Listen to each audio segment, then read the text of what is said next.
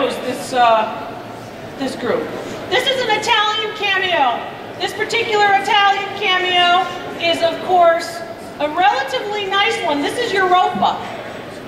Europa is the mythological figure, Europa and the bull.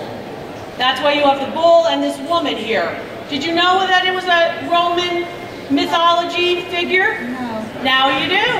And that's what 3 degrees, 20,000 objects a year, and work in major museums will do for you when you're an appraiser. Not these guys who stand there and go, oh, this is a very nice pot. I don't know, it's probably 30 bucks. And all they do are evaluating pots.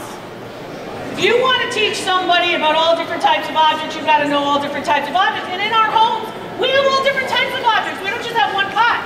So that pot appraiser is not helpful, because he can only do this. That's why you need someone who has a broad scope of knowledge. So this came back from World War II with your dad? Yes, and my dad... Can you speak into the top of the mic? Yes, and my dad saw them make it. And your son, and your dad's son, I'm sorry? My dad saw the man make it. Your dad saw the man make it. Yeah, that's very common. You can do that today if you go on cruises or if you go for a trip to Italy, you can watch them actually carve it.